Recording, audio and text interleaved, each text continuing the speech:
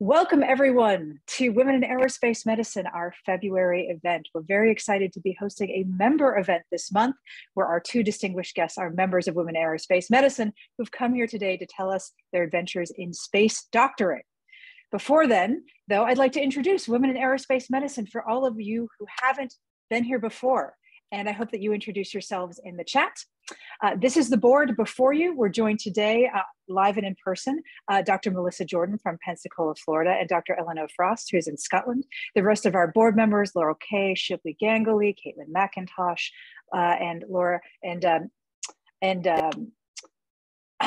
Dr. Masterova are all not able to join us today, but they are here in spirit. And we are all members of a diversity branch of the Aerospace Medicine Student and Resident Organization, an international organization that works with us to create opportunities for leadership, engagement, mutual support, so that female identifying persons all over the world will have the opportunity to engage with the aerospace medicine community and join it to whatever level is appropriate for them. We're here for you, and we hope that you tell us how we can better serve you. Speaking of service, there are a couple of opportunities coming up. There are Catalyst grants. So the Translational Research Institute for Space Health, which is like the biosciences arm of NASA, and it's run out of Baylor University in Texas, United States, has opened their Catalyst grant programs. They offer two tiers, $150,000 for 1 year or more for a 2-year project. Many people have gotten Catalyst grants in order to take their technology further, fly to the ISS, or do suborbital research. So if you're a researcher, please consider applying for Catalyst grant. The head of the TRISH program has been a speaker at Women in Aerospace Medicine and will recognize you if you say you're a member. That's Dorit DeNovio. There's a couple of events coming up very shortly from the UNOSA Women in Space sessions on the 8th of March and the 3rd of March. The programming is here and available, but the long and the short of it is free. And the discussions are about gender equity and spotlighting women and their place in space. So if you're interested, please do join. And last but absolutely not least, the UK is looking for delegates to the UN Commission on Women. If you are in the UK, yes, you can apply according to the button. It takes 2 minutes. Why not you? Why not you? You belong there. You are part of this already. So if you're eligible and you'd like to apply, please do. All right. I'm going to pause and see if anybody has any questions. All right. No. Shout out to a member, Dr. Carroll, serving as a medic in Parimbo Station. I am so excited that one of our members is down being a medic in the Antarctica. That is so great. I'm also so excited to have our two speakers here today. We've had so many amazing speakers from NASA, from TRISH, astronauts, people in the public sector, friends of ours. But today we feature two members, Dr. Dora Babuch and Dr. Lydia Johnson Cora Parambil Varghese, from currently in Italy and currently in Hungary, respectively. Dr. Babuch is a general surgery resident, and Dr. Johnson Kola Parambil Varghese is an emergency medicine intern. And they're going to be talking to you today about their experiences in the ESA space medicine training program. So I'm going to stop sharing now, and I'm going to hand over the floor to our distinguished guests.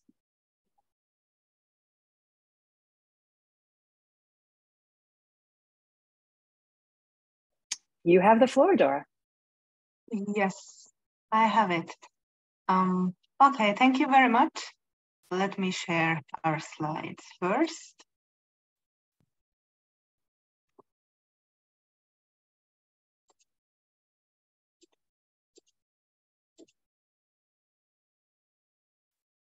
Is it working? Can you see our slides? We can see them. They're not yet in presenter mode. Not in a presenter mode. So the slideshow mode will blow it up to the full screen. Is it in a presenter mode now? Is it? Perfect. Okay. Thank you very much. Okay, so thank you for inviting us, Shana. So my name is Dora Babuch. I'm a general surgery resident based in Hungary. Also, beside my clinical responsibilities, I'm completing my astronomy and planetary science degree, and also my third degree in space specialist in life sciences. That's a postgraduate degree of mine. And I was ESA space physician training participant. So hello, everyone. Yeah, and good morning or good afternoon or good evening, wherever you are in the world. So first of all, thank you, Sheena, for introducing us and giving us this amazing platform to speak with fellow humans in space and women in space. So thanks a lot. I'm Lydia. I am an emergency medicine and intensive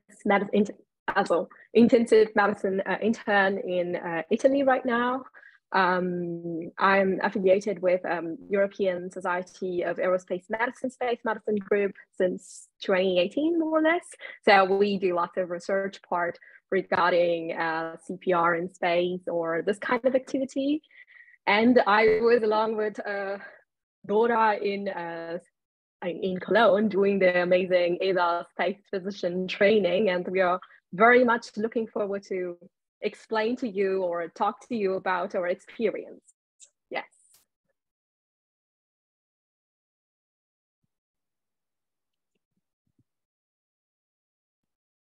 This slide. Okay, perfect.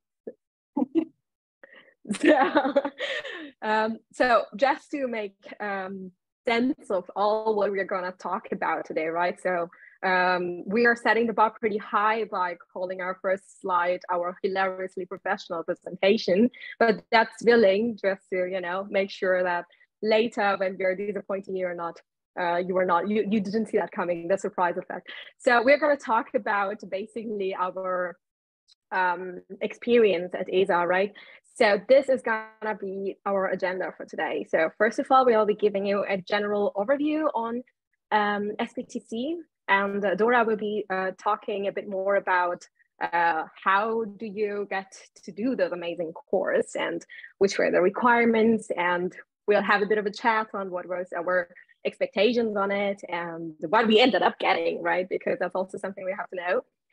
And unfortunately, our slide got a bit messed up, but what we're trying to say there is then we'll talk about day 1, day 2, and day 3, trying to like entertain you with a couple of photos and information, and we'll try to also tell you what was new for us and what we learned there, more or less. And we'll sadly have to talk about one of our major challenges, and that was saying goodbye to our fellow colleagues. Right, and we'll get to that too. So I'll give the floor to Dora to talk about the requirements about SPTC. Yeah. Okay, thank you, Lydia.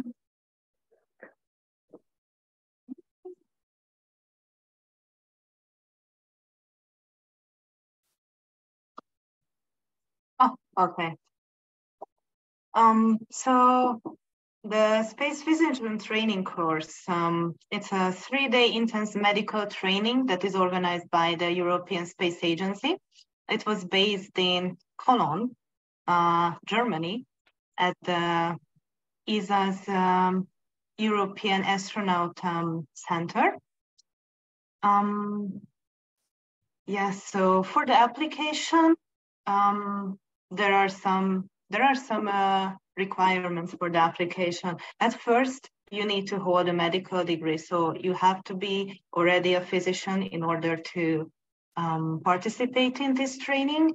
And also, I think they are also looking at our previous experiences in aerospace and our previous trainings or degrees if we have, and also our service for the community. Do you have anything else in mind, Lydia? I think that these are the most important things that they like to consider. Yeah, exactly.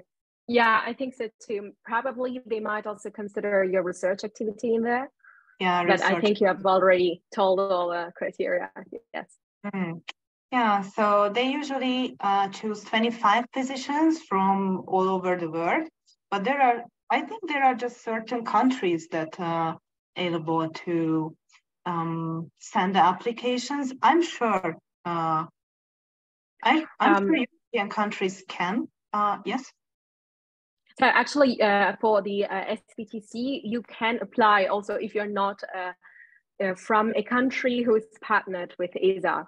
So that means like you don't have to necessarily be from Canada and European countries, but you can also be from Nigeria or India, Pakistan, or wherever you want.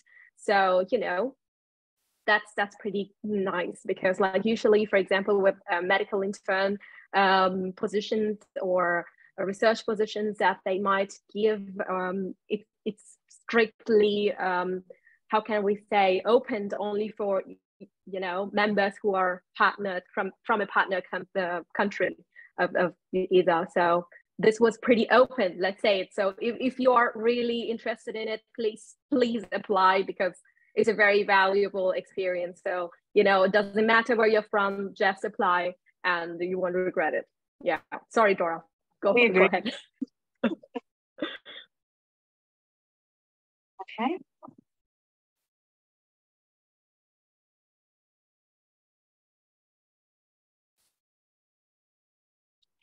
So we wanted to share some pictures about how the European Astronaut Center look like. Yeah, so my first thought when I just saw this building, yeah, like it's huge. It looks quite huge. And when you enter, I really love the design of the hall. It was just full of pictures, and we also had some I think that small settlement about rockets and spaceships that I think it will be visible on the next slide. Yeah, so this is me and Lydia, like I'm standing in the hall and yeah, these are that settlements that I talked about previously. And Lydia, she's standing right in front of the building. Yeah, I was like a kid in a candy store. Yeah, definitely. Dora, you like, I remember you telling us about like when you came to AAC, you were telling us how tough was it to reach it, right? Because it was huge as a complex. Because I don't know if you guys have ever been to the European Astronaut Center or DLR in Germany, in Cologne. And it is massive. It's huge because you get in, and if you have never been there before, you get just lost. So Dora, I remember you telling us about that and how hilarious that was. And she was like coming in and being like, oh my God, I barely made it because it was so huge. So that's something you have to be aware of when you go there. Yeah. It was a bit challenging for me to find the location itself of the building, because actually that center is placed in a, we can say that in a center of these research buildings. Like there are many there, placed many there. So I think even at the security, they gave me a map to where can I find the European Astronaut Center. So that's how huge is that place. So yeah, it was a little bit challenging on the first day, but after that, everything went smoothly. Yeah, I also got lost the first 3 times I went there. So like, you know, I get you. Yeah. So Dora, you were telling me like, you know, you were like, we connected earlier before this. We met at least via internet before through LinkedIn, right? And what were your expectations when you applied to the course and when you got accepted? Like, what were you thinking? At first, I just heard that yeah, like so many of my friends has already participated in this training in the previous years, and I just heard that from everyone. It's really an amazing experience. You can learn a lot. You can see so many things if you are there in person. Because unfortunately, if I'm correct, last year and probably the year before last year was also online. So I think we are very lucky because we could be there in person and we can go around in the center. We can see where they are performing the training for the astronauts. So Yeah, I feel very lucky. And how about you? What were your expectations? Oh, oof. It was nice to ask you this question, right? I was not expecting to get it back. So basically, I didn't want to apply for the course in first place. My mentor almost obliged me to do it. When I finished in Paris with Ecom, right? He sent me a message saying, "Hey, you should absolutely apply for the course." And I was like, "No, I'm underperformed." Like, you know, the imposter syndrome. That was the first thing I experienced.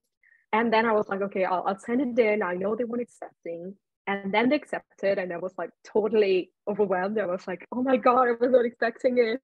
I am an imposter." So that was the first thing that I experienced. And later, I was so much looking forward to it because, as you said, lots of our colleagues and friends from Space Medicine already did it. And everybody had a very high opinion on the experience itself. So to be honest, I was counting the days. The day before it started, I was like so excited that I could barely sleep, right? Other than meeting friends and drinking the day before, that might have also contributed. But yeah, that was more or less also my expectation. Yes, and it was also nice to see you in person, right? Yeah. Yeah. We have a question here. Does the course cost anything? Do they put you up for the 3 days? Yeah, so for we didn't had any fees for the training itself, but we had to manage the cost of the accommodation and also the for me the cost of the airplane tickets.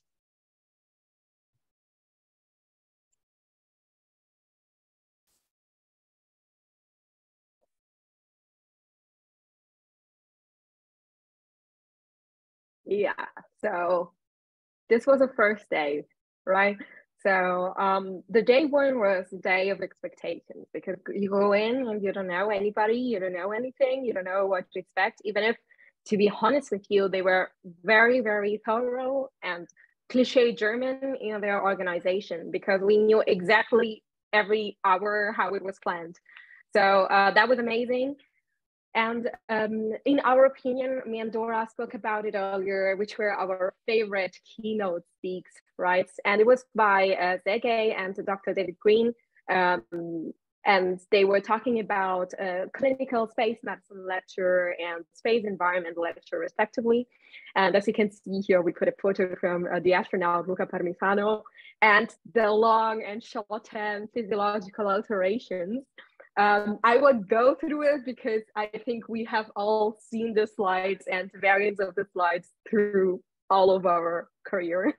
So probably the thing that was not new, but they put some focus on was SUNS, right? The ophthalmological alteration that lots of publications and research is concentrated on right now. As a matter of fact, later Dora will show you a slide of the group being in front of the centrifuge in DLR, and in DLR, lots of people, researchers and colleagues in front of us are experimenting on SUNS and bed rest, and it's pretty interesting. And we spoke a lot about space environment and lots of funny photos. So I think what was really amazing about this lecture were we didn't get bored, not even for a minute, even if like, you know, you don't actually know if you'll get bored, if the lectures will be redundant because we all have some space medicine expertise, right? But like also, even if it was a refresher for many lecturers, they did it so nicely and so lightheartedly, but still keeping it professional, that like it was so nice. And we felt like we went back home feeling like, you know, okay, today it was nice. Today we got to learn something different. And we spoke a lot about pre-flight, during the flight, and post-flight role of a surgeon, of a flight surgeon.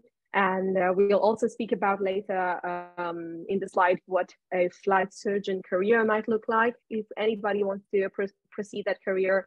And I think the core of day one was also to talk about a bit the role of ESA. Like, I think after the first day, the thing that remained the most with me was to understand better ESA, the politics of ESA, or the lack of politics of ESA, and the topic, the core of, like, understanding how important partnership is in space. So probably ESA is one of those agencies. I'm not here to, like, give publicity to ESA, but just saying what we learned there. It was to mainly tell us what brings us further in space exploration is friendship, quote unquote, said in layman's words, because, like, if we need something, we can talk to JOXA. And for example, ESA spoke about a lot, the Dr. Green, for example, spoke a lot about the importance also of having relationship with other agencies which are not mainly in the field of, for example, Western media or Western thoughts. So that was very interesting for us and very eye-opening.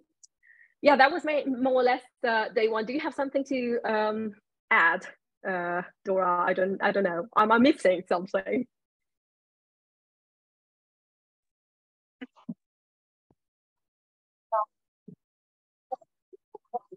With you. So with so many things with you. I think the only thing that I want to add is that I think it was also very, very exciting to hear about that. I think most of us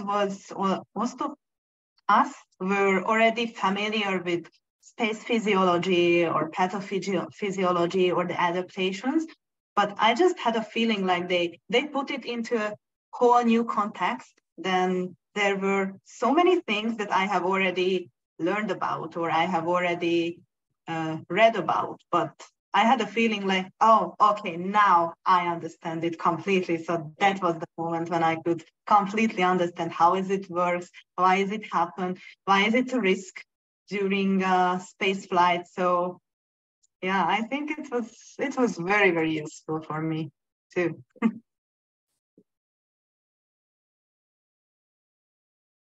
Yeah, so I think we can move to the next slide. Oh, so we put this slide over here because we have some fun backstory. The nicest part about, I told you, what was the major challenge that we had during the entire course was to say goodbye to our colleagues and friends, right? Because, like, we met so many new people, but we know that space medicine is pretty small. Like, it's not that we have so many people that whichever conferences you go to, each other somehow. So it was the same at the SBTC. We knew each other more or less. Like, some of us were already friends. Some of us knew each other via LinkedIn, like Dora, and became friends later, or new people who you get friends with very well, right? So there was this guy. By the way, I want to just for a disclaimer, I have total permission from his side to talk about the story because it's pretty funny, at least from my perspective, but my bar of being funny is very low, so probably you find it very boring. So excuse about that in advance. So we were having this coffee break at the cafeteria, and there was this guy coming in, and we were talking with him, and he was super nice, and we were there talking and asking each other where you come from. So the introductory part that everybody does, basically. And he was like, oh, I'm from Sweden. And I was like, oh, cool, nice. And I started, like, flooding him with names of our colleagues in space medicine there. And he was like, oh, do you know him? And he was like, no. Do you know him? And I was like, no. I was like, oh, right, perfect. But, like, a flooding which, like, made sense, because most of the time when we meet people from, for example, France, and we're speaking about CNS, people know each other because it's small. So it makes sense contextually. I was not like, I was like, no, I didn't know him. At some point, I was like, okay, what do you do? Where, like, in which specialty are you in? Why are you here? I was like, I'm not a doctor. I was like, oh, you're not a doctor. Cool. And what do you do? And he was like, oh, I'm a jet pilot guy, and I was like, why didn't you do the astronaut selection? You might have had a chance. And he was like, yes, I'm an astronaut. And that was so funny because like I thought I met him somewhere. As a matter of fact, I kept on asking him, do we meet at this conference, that conference? It's just because as each of us, I saw his photo online and it remained in my brain, and somehow my brain decided to think he was a friend of mine. So that's something that happened. But he was super nice. And as a matter of fact, there were 3 other astronauts who were with us following the course. There was, I'm so terrible with names and surnames. There was Carmen, who is, she's a doctor from Austria, is the astronaut with the glass and the blonde astronaut here on, you can't see my cursor, I would say, on the, she is on the right, the second one from up. And there was her, where the cursor is, she is Sarah, and there was Marcus. Unfortunately, we were all, or luckily, we were all giving first names to each other, so I don't remember their surnames, but they were amazing, and we could speak about their experiences in, for example, Carmen did an amazing experience in Concordia as a physician, and she spoke about it, how that helped her getting into the astronaut class of 2022. That's also something, if you are interested in, you should totally evaluate to do, because that sounded very, very interesting. Yes. So Dora, to you the stage again. Sorry, I chat a lot. Well, yeah, for me, I also had some amazing experience with some of our astronauts.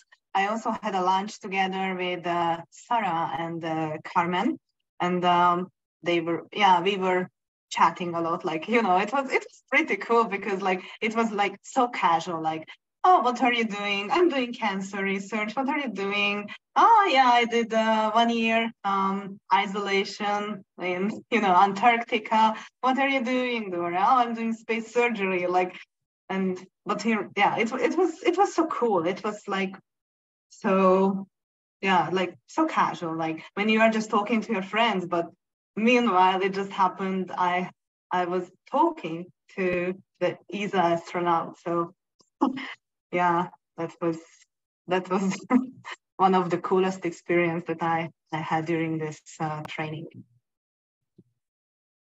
Would you like to say something else about this topic, or can we move? Yeah, we can move forward. Yeah, absolutely. Yeah, we also met Samantha. Because on the first day, I think it was in the first day still, we had a session, a question and answer session with Samantha, and that was also very, very amazing to just ask directly, like, hey Samantha, how did you feel when you were in space, or what did you do there, or how was you know, like the psychological factors? Did you miss your family, or how did you like survive, or what were the hardships? So I think that experience was very unique, because yeah, you know, like you just cannot have that experience like every day to just talk to Samantha and ask her to, hey, how are you? How was space? What do you think, Lydia? Yeah, absolutely. Also because like she is Italian, right? So I have a particular attachment to her. As for example, when I got into a space field, it was more or less my first contact was with Samantha Cristoforetti when she was like in her first mission, and we had an in-flight call, and that was very nice. So every time I meet her in person, it's so it's so nice, because she has that charisma, right? Because whenever she says something and talks with the public, she's able to convey the passion towards the space. And for example, here we put the photo of the cupola, because as every astronaut, also Thomas and Luca Parmitano or others say that's their favorite spot, because you can see space from there. And as a matter of fact, coming back to space medicine clinical part, most of the astronauts referred that that's where they have the most acrophobia ever, because you can lose perception of space where you are in, right? So they sometimes feel like falling in. That was something that we learned, and we felt like, wow, that's cool, because we don't think about it. But as everything else is closed, when they're there, they feel like other than they can get adjusted to it again very quickly. But that's a place where they feel like, oh my God, I'm falling, kind of thing. But yeah, it was very nice. And later we also met her. I think it was with you, Dora, right? When we went to have a coffee, and she was cleaning the cups and everything. And that was also funny to see, because like you have always seen these people a bit away from us, right? Even if it's like sometimes you see celebrities and you're like, okay, these people are outside of the world. They don't do their own dishes, kind of thing.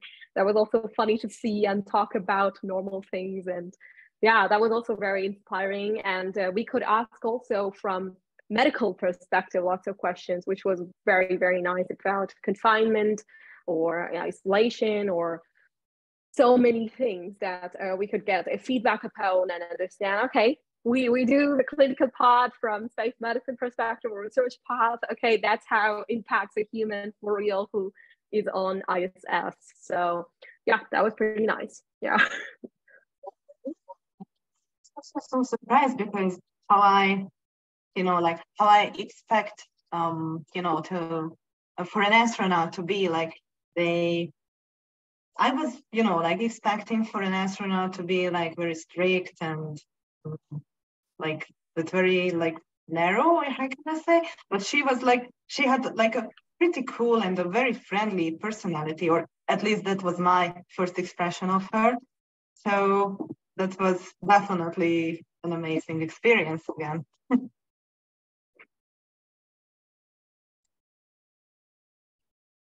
Oh yeah, day 2 with the space bananas.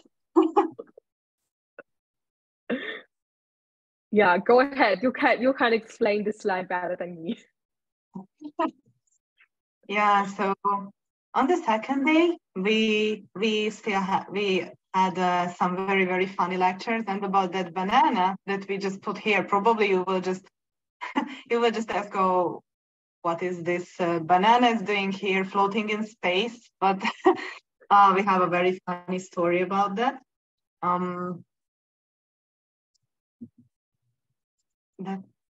That slide. Would you like to talk about that slide, Lydia? Yeah, so like it was the end of so that's also the day when we had the social dinner.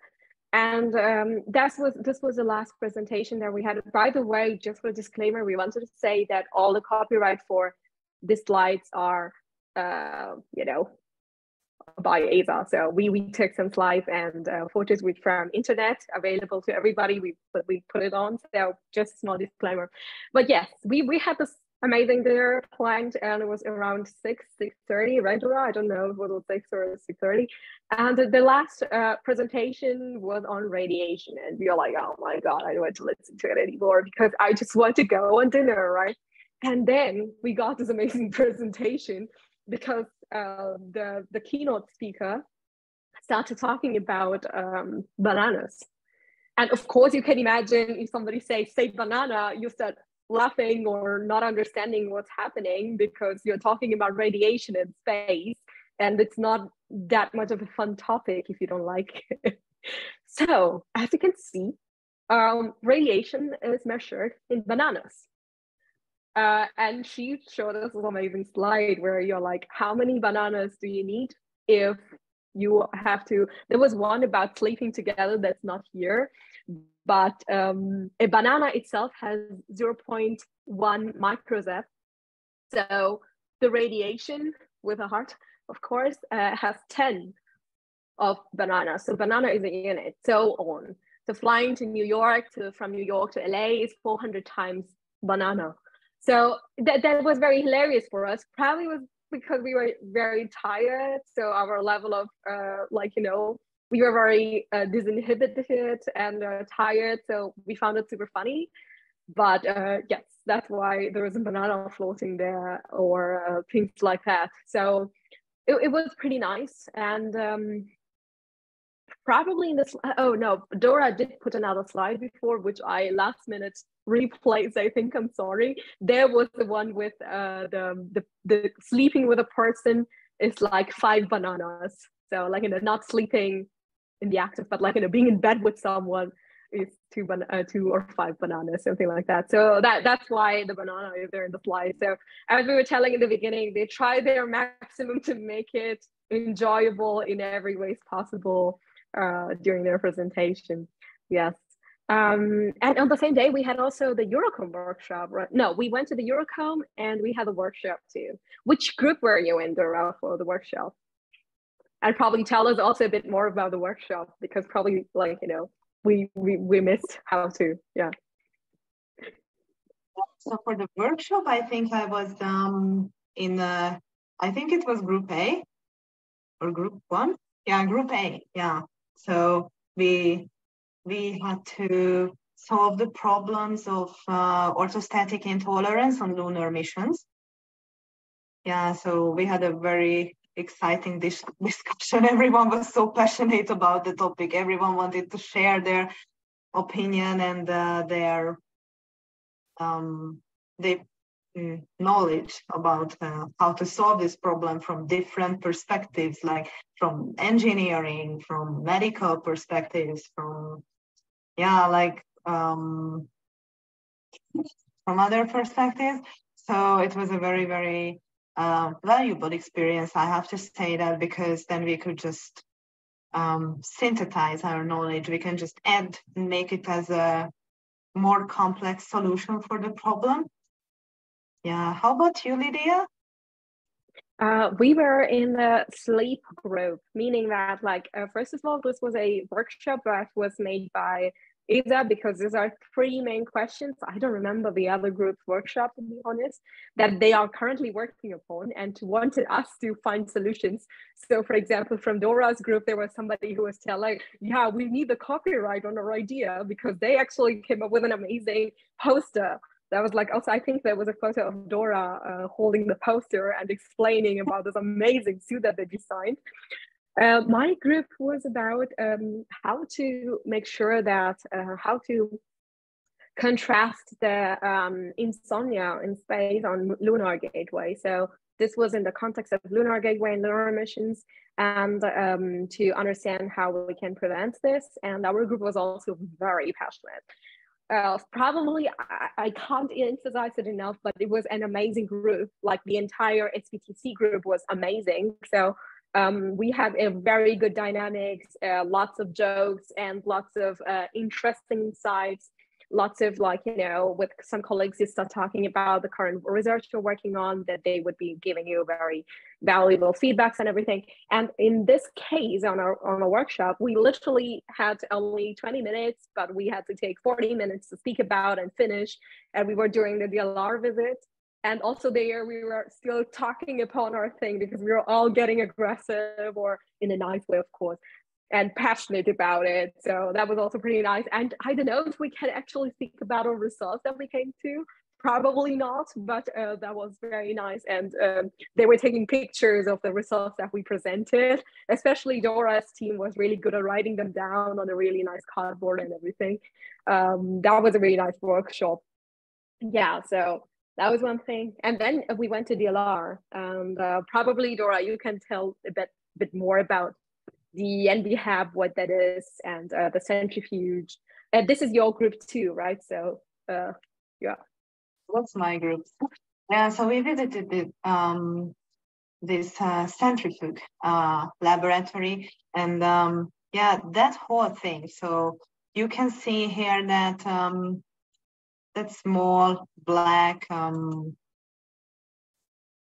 place for the astronauts, that they can lie down there actually, and they can do some exercising like squats, or like, okay, not squats, but there is that machine when you can just doing that yeah, like imitating like squats. And when they were using the centrifuge, then because of the gravity, because of the increased gravitational forces, it will be so much more difficult for the astronaut to perform these activities that is required them for perform. And meanwhile, they can monitorize them and still keep in touch with them, and even talk to them. So yeah, it's also a part of the astronaut training. So that was very interesting to see this, that whole thing in person. That was so much more huge than it actually looks like on the picture. Everyone was so interested. We took a lot of pictures there. Yeah, and as a matter of fact, you can probably see somebody from King's College, because probably we forgot to mention it. Yeah, so that was something. Shane is telling us it's a wrap in the next 5 minutes, so probably we have to go a bit further. We are too chatty, so I'm sorry. This is our Eurocom. You can skip it. Yes, let's try to make it faster to get into the third day. Otherwise, we'll never make it. Yes. If you want to go to the next slide. Okay. You can skip this. We just had a dinner together with all of the guys from the training, and also the organizers were there, and some of the speakers were there, and we just had a very, very nice dinner at this restaurant. I'm so sorry, I cannot pronounce this name, but probably it is. So yeah, so we could try German food here and hang out and a little bit get to know each other more. So that was also a very, very nice experience. Yeah, so day 3. On day 3, we could visit some other facilities and some other places where we could see the training. And we had the workshop presentation that we already, I think we already told everything about the presentation and the topics and our thoughts about that thing. Yes, so. Lydia, would you like to tell us about where did you? Yeah. So it was in the Columbus model, right? Because this is in the SPTC at the AR astronaut, how can I say, training session. They have a training facility, and it was inside, and this is the model, ISS Columbus module. And I was in and having fun before the course, during one of the course days, and it was so much fun. And as you can see from my face, I was like super happy, like a kid in a candy store. So that was an amazing experience, also because I don't think in my lifetime I will ever be on the ISS. So that was a mock-up. That was pretty cool. Yes, and we also go to see all the pool, how they call it, where they do lots of experiments and train the astronauts. That was really good. And do you want to go to the next slide, because I'm a bit worried that we are staying, we don't have enough time for everything. So if you go to the next slide, yes, that's actually Dora's slide, because she stayed in, right, for the tourist part. Yeah, after completed this training, I had one extra day in Cologne to just look around, take some drinks, try some good food there. So that was also very interesting for me, because that was my very first time in Cologne. So yeah, I could really enjoy that day too. Yes, so this is our whole group with all the organizers and participants, and I think some of the speakers are also on this slide, and the astronauts also. So yeah, to be honest, I didn't really expect it that we will have such a good group like that. Like, I made so many new friends. Everyone was so nice and friendly. And I just hope we will meet soon again. Yeah, absolutely. As a matter of fact, that was a major challenge, right? Saying bye to everybody. And from this photo, it's like find Waldo. because it's like, I don't know, Dora, if you know the game, it's like finding where you are, and I found you, but it's always fun to see the group photos. But this was the class of 2023, and it was really beautiful and amazing people from all over the world. And yeah, so we decided to go with something similar to Spider-Man, right? With great powers come great responsibility. So with exceptional companionship comes extraordinary experiences. So that was a case. So we decided to go with that as a title.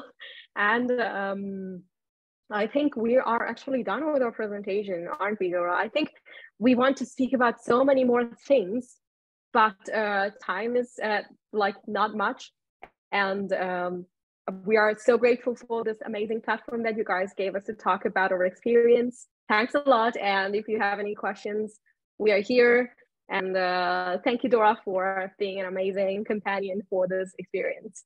Thank you for joining me. That was very, very fun to prepare together for this presentation, and also discussing the slides and our plan. So thank you. And also thank you for Womxn to having us and giving this opportunity for us to tell about our experiences and inspiring the next generation. And I want to just encourage everyone who is considering to apply for this course for the next year, just please try it. Thank you both so very much. Let's go back to leaving the screen open so people can turn on their cameras if you wish. Recording will stop. Thank you both for our time. And let's go on to the Q&A. You can chat more there if people don't have any burning questions, but I know we have a few. So see you in a moment.